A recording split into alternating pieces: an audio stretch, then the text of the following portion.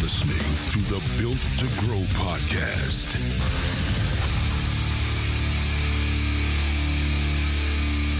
All right. Welcome back to the Built to Grow podcast. I'm your host, Tim Lyons, in studio. Joined as always by Randy Angston. What's up, man? How are you doing, brother? Got that radio voice. Ooh. Tickling the eardrum. Just so you guys know, every episode before we start recording, before we start the show, we always whisper naughty things to our editor and the other side of the. We got to keep things exciting. Yeah. Well, after that's why we're dying laughing every single time we start the show. How many episodes is this? What are we on now? 207, I think. 207, 208, somewhere. Yeah. Hey, for anybody that's listening that's doing podcasts, hey, can you feel our pain? 200 episodes trying to come up with a new topic every single time. And guess what? We got another one for you. But before we get too deep in the weeds, I do want to make sure that you know about the Fitness Growth Summit, the Fit Pro Growth Summit. It's May 21st and 22nd, Scottsdale, Arizona. We're selling tickets fast. I think we're in the 30s already. Oh yeah, and the price just keeps going up. So by the time that's that recording. By the time you guys hear this, we're probably going to be almost through our early bird tickets. Yeah, so it's time to jump on there. Go to winninggym.com/Scottsdale. Grab a seat at the show. Great event. If you haven't heard us talk about it before, it's a room full of gym owners all looking to grow. Right. So yep. It's anybody that's making $250,000 or more. That's kind of the threshold to get into the room. Last time it was $400,000. We did lower it, obviously, because of the situation everybody faced. And we're just in growth mode. So come to the event to learn, to grow, to share, contribute. We're having breakouts and networking and food, drinks. It's a great event. So not like your standard, nothing against the seminars, the bigger seminars. It's a little bit tighter, and we got some sponsors this year, so it's a good. I'm excited for it. What not to expect?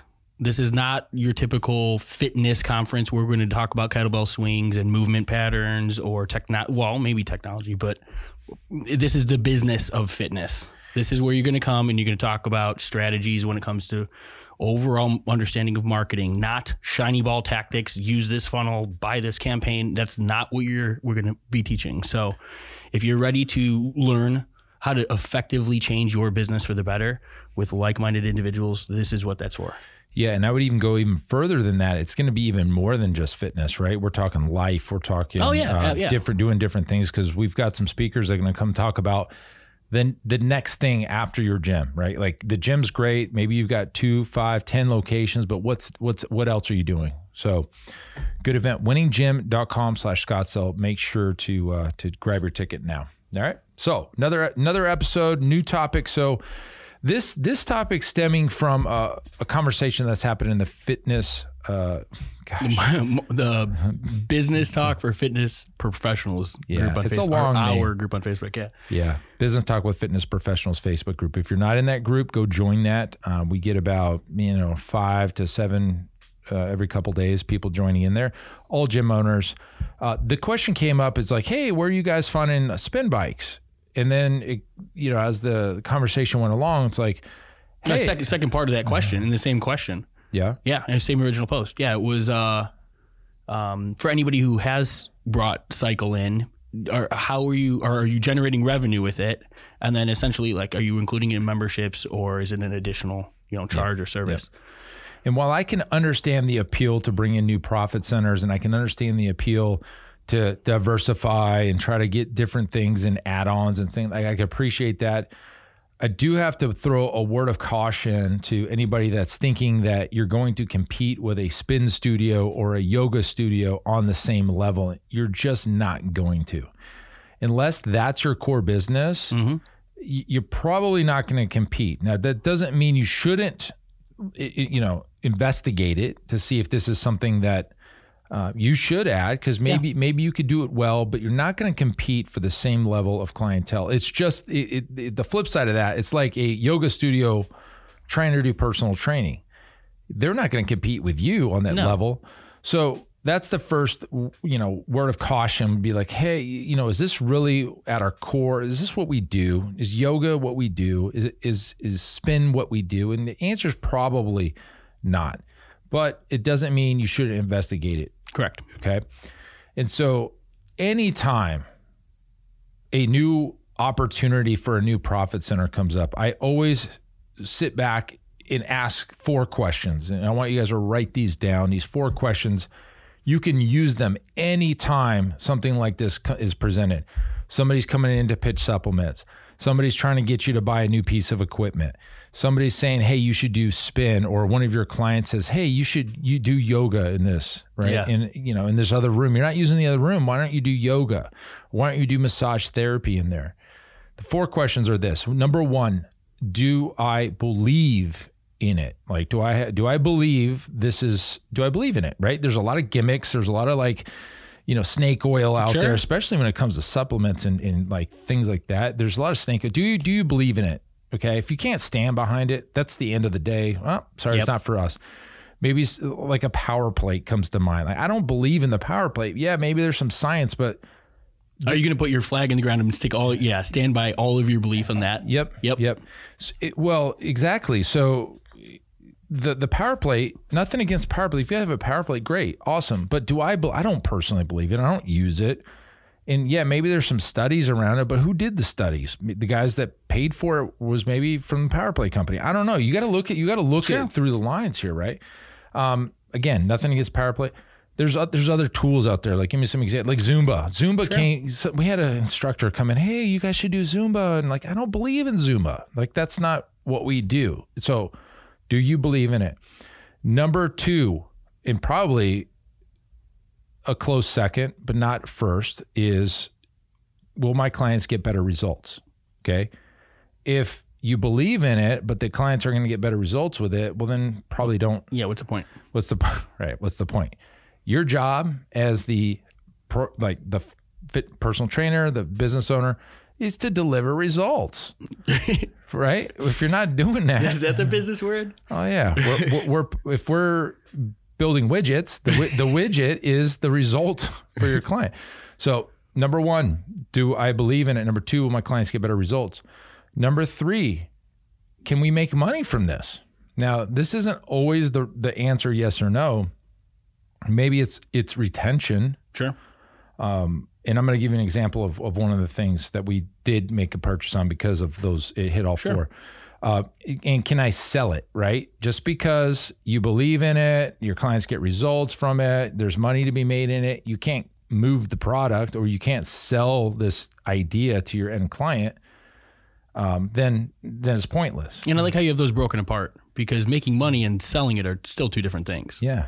Yes. If you can't sell it, right? Or if your coaches don't believe in it, that goes back to number 1. Mm-hmm. Well, because I think of like, can I make money on it? Sure. I mean, think about products or supplements, right? If their margins, like mathematically, cool.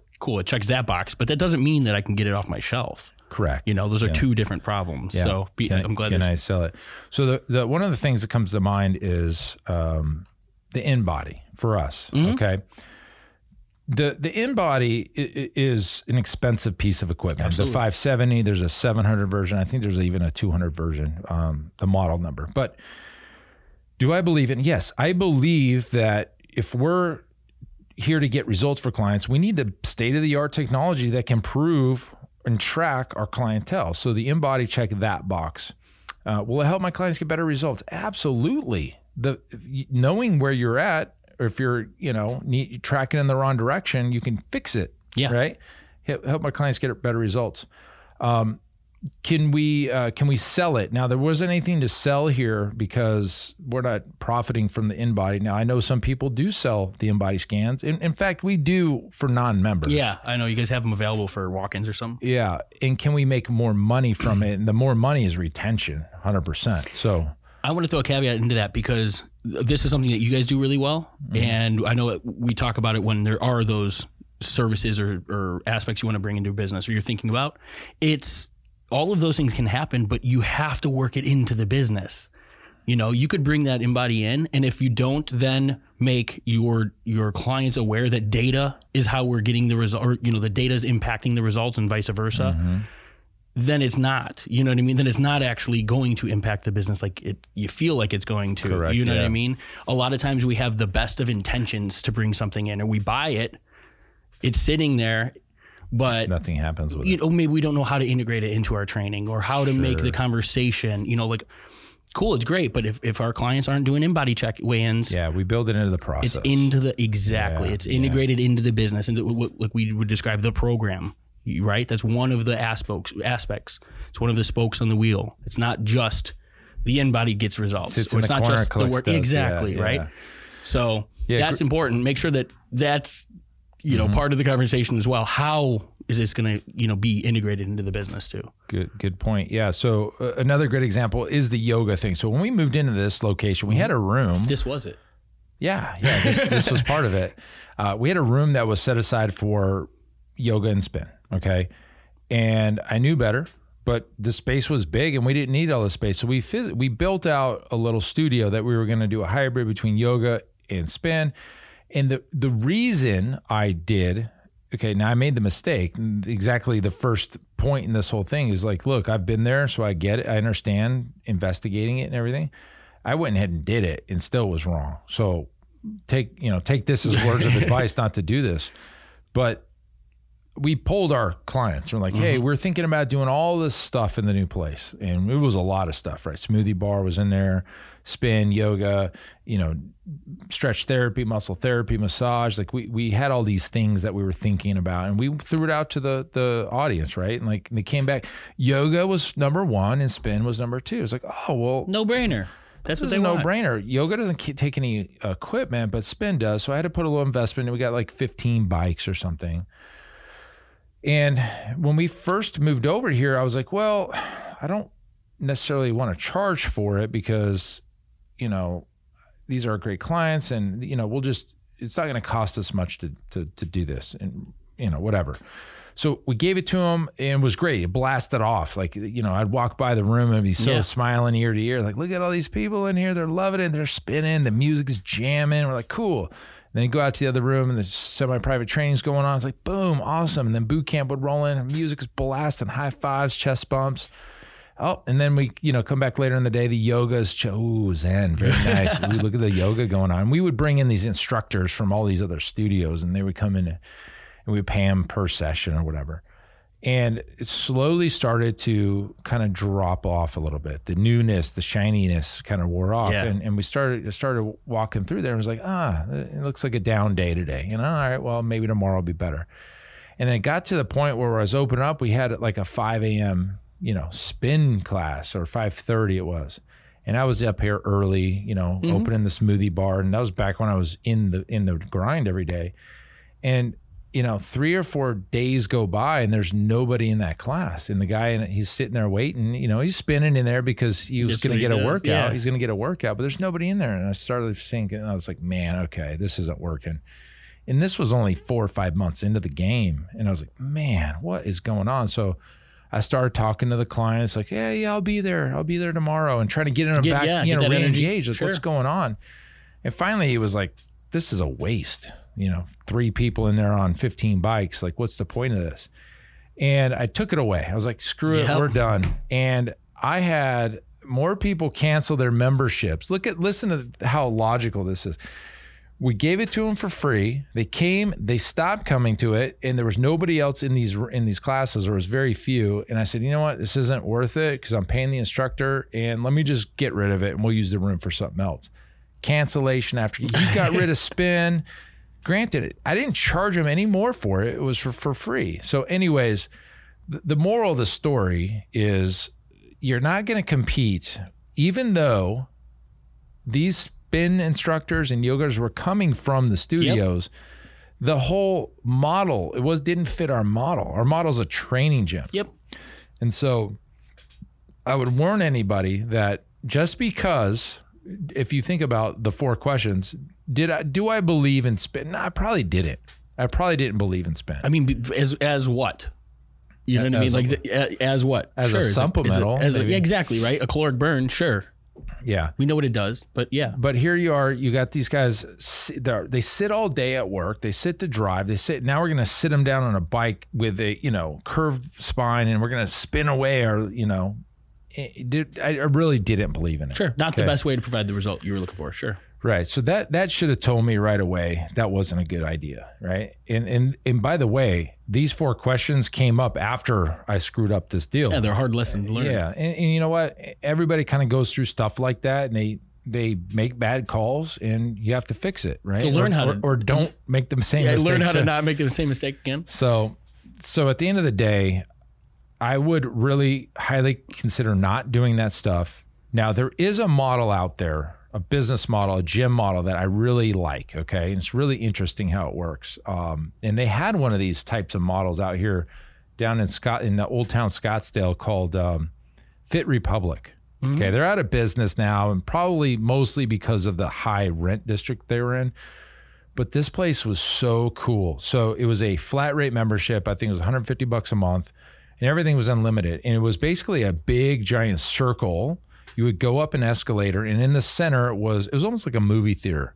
The movie theaters were on the outside, and then like the lobby, it was a smoothie bar kind of lounge in the middle. And they had 5 or 6 studios in there, and they had like these TV screens with like the schedule on. It was very well thought out. And you had a CrossFit studio, you had a yoga studio, and then you had a hot yoga studio. Then you had a TRX style studio, you had a kickboxing studio, and maybe one other thing. But it was bringing all these studios into one roof. Mm-hmm. And for the class model, that made a lot of sense. And think about ClassPass, for example. All these people that do ClassPass, they buy ClassPass so they can go to all these different places. To get to sit, yeah. It was all under one roof. And I thought that was really cool. And I think there's models out there that do this, but I think it would be very easy to manage that because it's a class-based thing, and it's just come in, work out, and go home. It's cool, but that's not what we do, and it's not what a lot of you do. But I just thought maybe that was one thing that, you're not going to compete in a training gym with a spin studio. In that model, you might be able to. If that makes any sense. Yep, absolutely. Yeah. Well, that was cool. So anyways, going back to the 4 questions, always ask yourself that when it comes to some equipment salesman walking in your door, some multi-level marketing, supplement company, some essential oil kind of company thing coming in, yoga, spin, any of these things that don't really, Or shopping, bring in just additional services in-house. Maybe it was your idea that we want to provide more. Mm-hmm. Why? You take it through the same set of questions. Yeah. Yeah. So there you have it, guys. Go put everything through that lens and let us know how you do. And if you get a chance to, we'd love to get a review from you on iTunes. It'd be great. That's kind of like the one that the go-to. We'd appreciate you guys. Thanks for the support. Until next episode, guys, keep changing lives. See you.